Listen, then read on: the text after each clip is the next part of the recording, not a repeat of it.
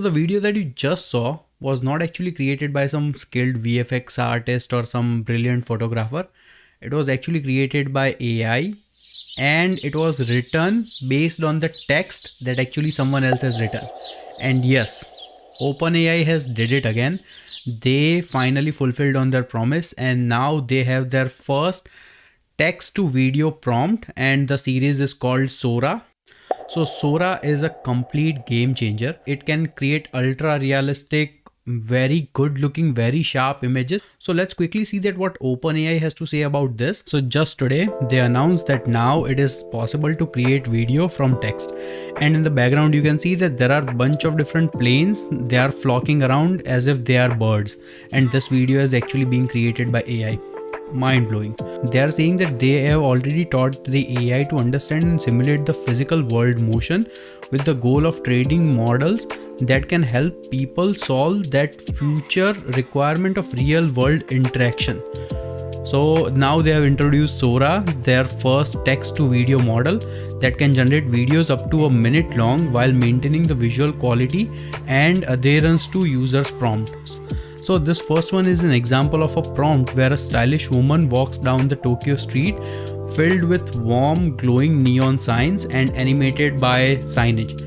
And this looks ultra realistic, looks like a very sharp image that has been captured by some very nice camera. Look at the glasses, and even in the glasses you can see the radiation and the reaction of the street, and this looks very realistic. Same way, there's these woolly mammoths running down the mountains. This is pretty cool. This is actually a version of a 30-year-old spaceman wearing motorcycle helmet, and this is to replicate a movie trailer featuring this. So now it can create movie trailers as well.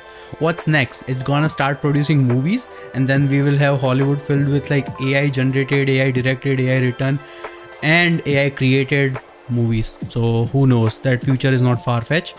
This is an image of historical footage of California during the gold rush. This was the prompt. This is not the real footage, but looks such ultra realistic. So kudos to OpenAI. Again, they have did it again. This looks pretty fun, pretty awesome. You can, and look at how many people it has actually created in this one single video.